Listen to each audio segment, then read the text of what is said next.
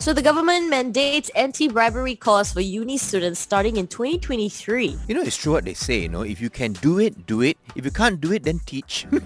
Now they're doing this because they got some numbers back and statistics show that corruption amongst Malaysians 30 years and below is rather alarming. Also, 275 people between 18 to 30 have been arrested in the past couple of years for corruption offences as well. Man, well, I guess it's good that they're doing this because corruption is an important issue, and it'll be good to have students talk about it, discuss the negative impacts and ramifications. Yeah, it's a useful subject for sure. Unlike sejarah. Whoa, what did you say?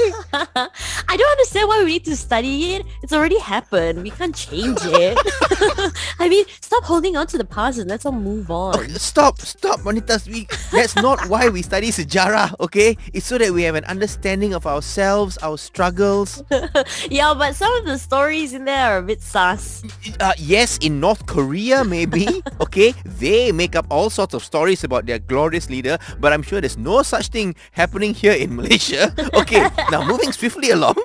I remember PJK to be quite pointless because we want to go out and play, not read about how to do stretching in class. Right, my favorite was PJK in the classroom. What?